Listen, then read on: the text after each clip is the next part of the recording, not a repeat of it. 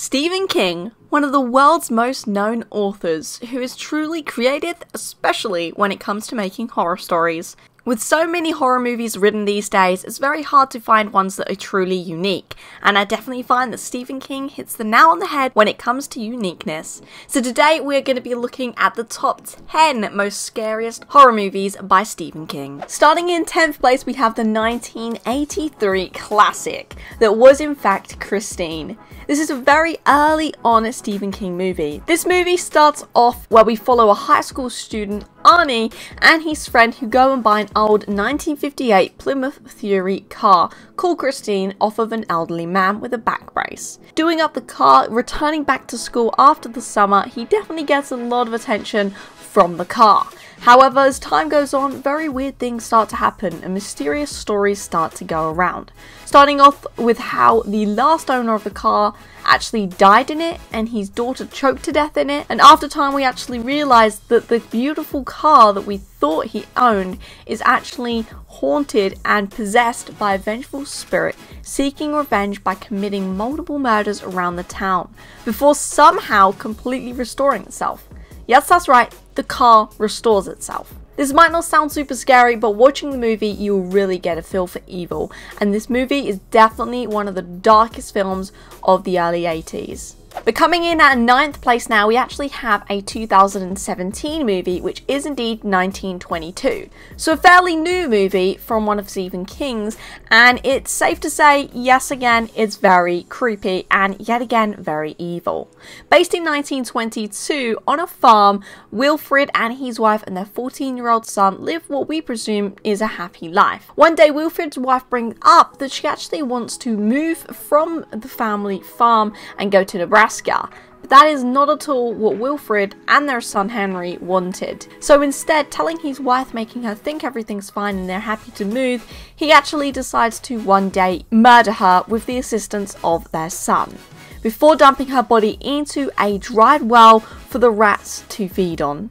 Henry, their son, then finds out his girlfriend was actually pregnant with their child, and her parents actually wanted to send her away to a Catholic institution where she will remain until the baby is born, and then they'll have to give them up for adoption. The two of them decide to run away together to escape their fears and nightmares back in their homes.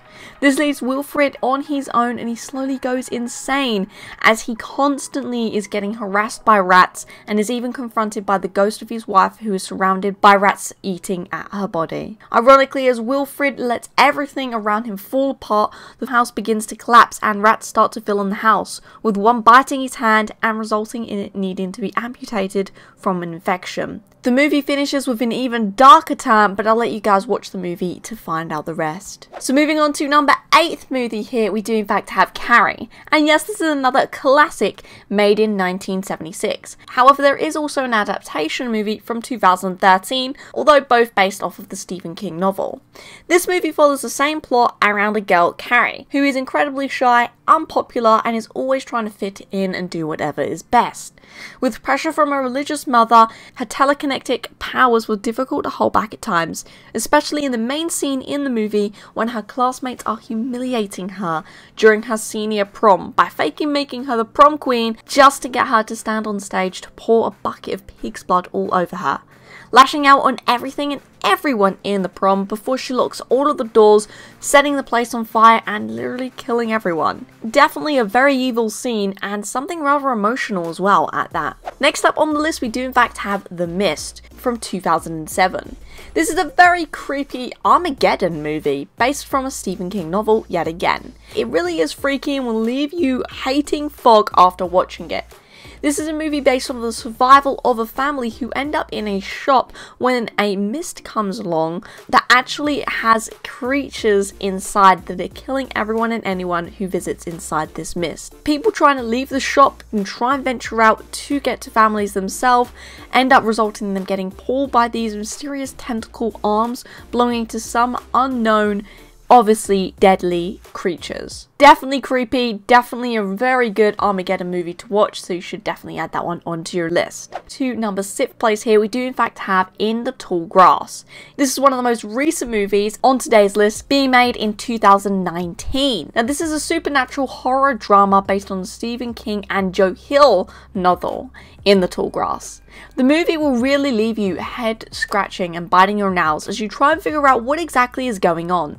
The movie starts with a couple who hear the voice of their child in the tall grass that is surrounding the roads they're driving on, going in to explore, and nothing but scary and strange instances happen, meeting others all stuck in this never-ending, almost maze-like tall grass. Let's just say it's super jumpy, and make sure you watch this movie with the lights on or you might never walk in tall grass again. Now halfway through our list, in 5th place today, we do in fact have the 1990s Misery.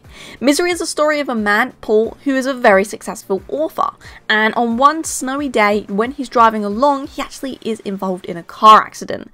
Becoming unconscious, a nurse, Annie, comes to his rescue and said that he is completely bedridden with broken legs and a broken shoulder. With her taking care of him, she insists that he returns to writing, making a follow-up book to one of his most famous books that he ever wrote, which was in fact Misery. He wasn't sure at first, but he decided he would take on the task with her obvious persuasion. However, as every passing day go by, we actually realise as an audience things really aren't as they seem, and Annie isn't so good after all.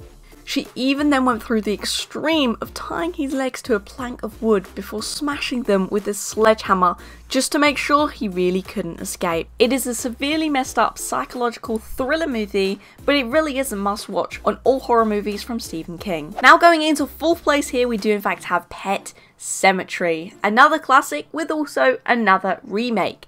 However, today we'll be focusing on the newer one since it's basically like the old one, just with modern graphics and a nicer filming style, as critiques say. Pet Sematary is the story that follows a family who move to a new house surrounded by the woods. They later find out, however, that in the woods there is a pet cemetery, and when they find a dead dog on the side of the road, they think that burying the dead dog there is a good idea. However, it really is not as it seems. This was actually a gateway into a dark and twisted set of events that hit the family, and it's very spooky. So I warn you, if you watch this movie, a friend next to you might be recommended. Now next up here in 3rd place, we do in fact have the 1984 Children of the Corn.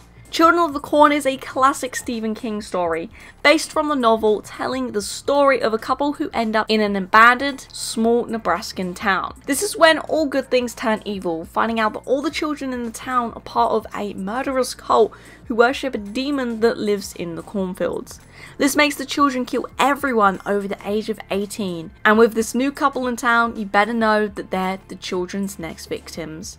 This is definitely a movie you'll watch and be scared of seeing children after, but don't worry, it's just a movie, and thankfully there isn't a place like this in the real world. Now coming into our 2nd place is one of the greatest classic movies in general ever made, and it is in fact The Shining. This movie was made in 1980, and honestly, you can't believe that it was that long ago. It's a horror movie classic based off of the novel, and I think it's safe to say that we've all had the quote, "Here's Johnny," in our life. It's the movie that starts with a family who head to a hotel for the winter as the dad's a writer and he needs to go there.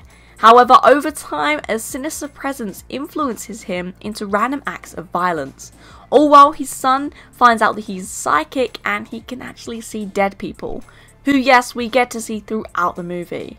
One scene is even the famous scene shot with the little boy riding his own little tricycle through the hotel corridors before coming to a halt as twins are standing in front of him. Now Stephen King did write the story, however the 1980 movie was directed by Stanley Kubrick, whereas he actually directed his very own take of a TV show from 1997 that many people didn't even really know existed. This is definitely a very creepy horror movie and definitely a must watch if you've not ever seen it before. Now coming in our 1st place spot today, we obviously have the one and only It. Now, whether it's the OG 1990 movie or the latest adaptation movie, which was made in 2017, as well as part 2 in a later year, we all have heard of the famous killer clown Pennywise, the one clown capable of haunting all of our dreams. For that, this movie has made its way into our number 1 spot on today's list. Where a lot of the movies on this list are creepy and have many scary moments in them, the movie It, however, is a movie that is literally petrifying for every second throughout the movie, with Pennywise popping out at any moment. So there you guys have it, that is indeed our top 10 list of the scariest Stephen King movies of all time. Let me know down in the comments which one of these movies you think is the scariest, and if any others that didn't make it on this list today. But anyway guys, thank you for watching the video. Obviously subscribe for more videos like this one, and I'll see you guys later.